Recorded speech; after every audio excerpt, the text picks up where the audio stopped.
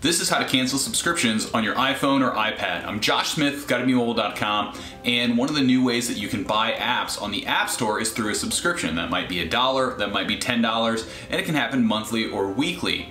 Now, if you have kids or if you use subscriptions, you're definitely going to want to check your subscriptions regularly, and this guide will show you how you can go ahead and cancel your subscriptions when you're done using them. And this is a good way to make sure that you're not spending money that you don't need to.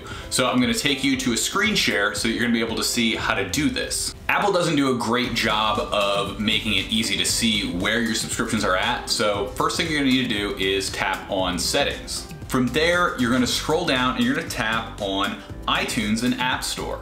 Now in the iTunes and App Store screen, you're going to tap up at the top where it says Apple ID and you should see your email.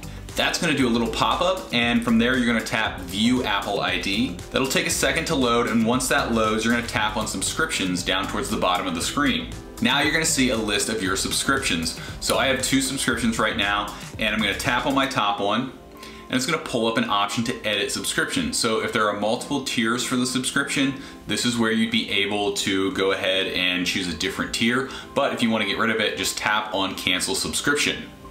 That's going to show a little pop-up that's going to ask you to confirm that you actually do want to cancel your subscription.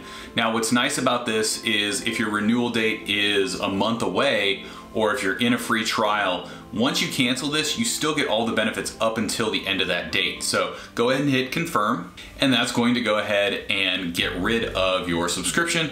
Now you don't have to worry about it. You can always resubscribe later, and it's a really easy process to resubscribe.